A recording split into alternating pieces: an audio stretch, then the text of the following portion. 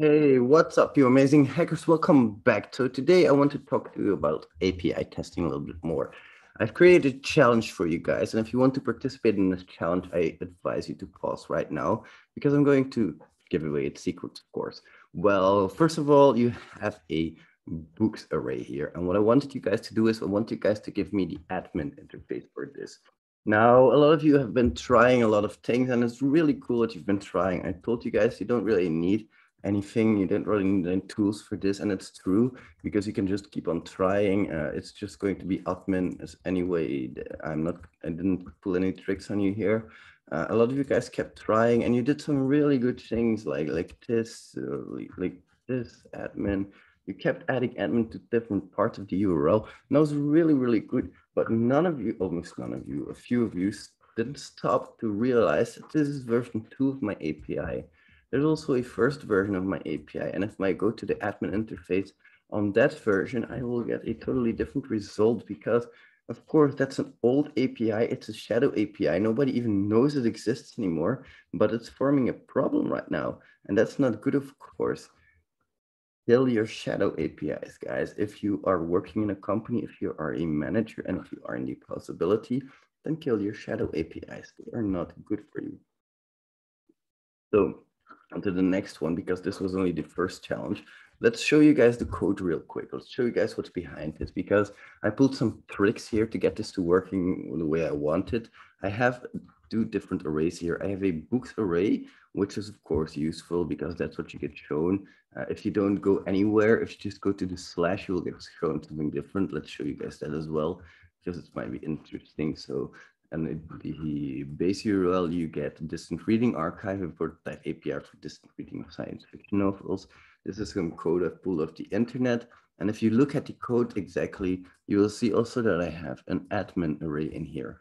Now, if you look at this one, you see that I have a path for version 2, resources books all, and it's a get call. So what it does is it basically JSONifies this. JSONify is putting this into a JSON format which can be displayed to the user. And I have the same thing for the admin array. I just return a different array depending on what path you go onto, but you have to have the exact URL right. Now, I know it was a little tricky, and I'm sorry that I had to do this way, but it's the only way I could pull this off in a quick amount of time. Now, I have a second one as well that I want to show you guys. I'm not going to show you how it works quite yet. I'm just going to open it up because this one's also pretty interesting. Now, on port 5002, there's also a new site going on here. And like you see, the version 2 isn't here. So I have version 1. I have all of my books in here, and I see 0, I see 1, and I see 2. And then I can also go to a specific books if I add an ID to it. So ID equals whatever I want. So I can go to the first book, get some more information. I can go to the second book, get some more information. And I wanted you guys to find my hidden book on here. And it really wasn't tricky at all. All you have to do is change the identifier, and there you go. You have the hidden book. So that's also API testing, guys. Make sure that you know what you're doing there. Just change identifiers. It's really not that hard.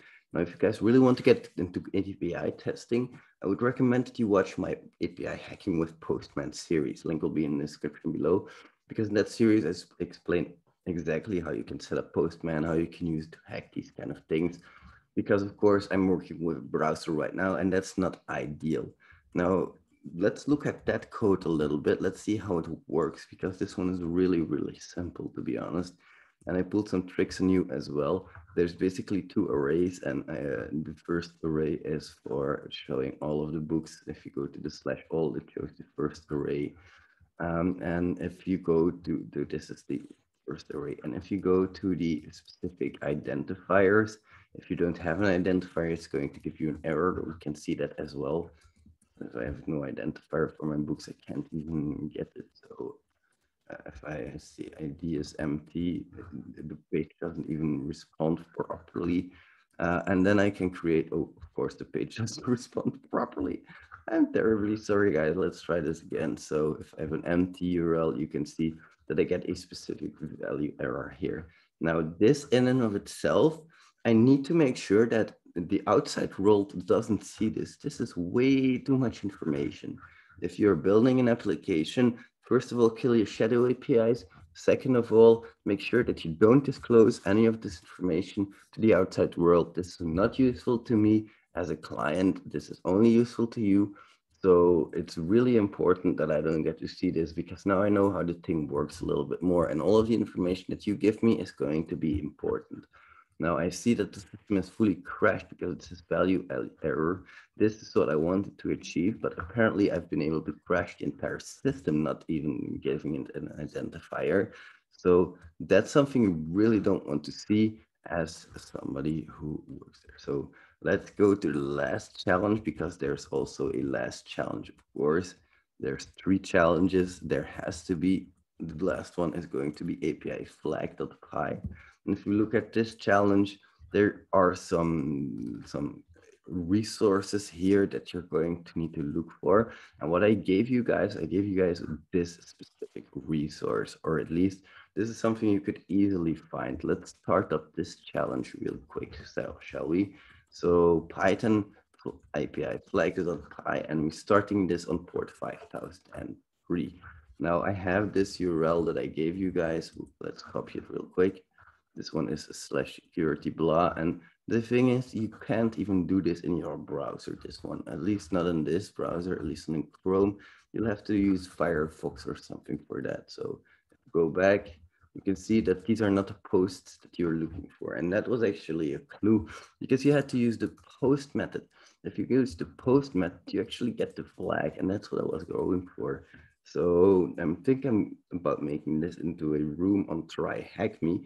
This is going to be the official walkthrough then. So thank you very much, everybody, for watching. I can't believe my nephews are watching me. It's so plentiful.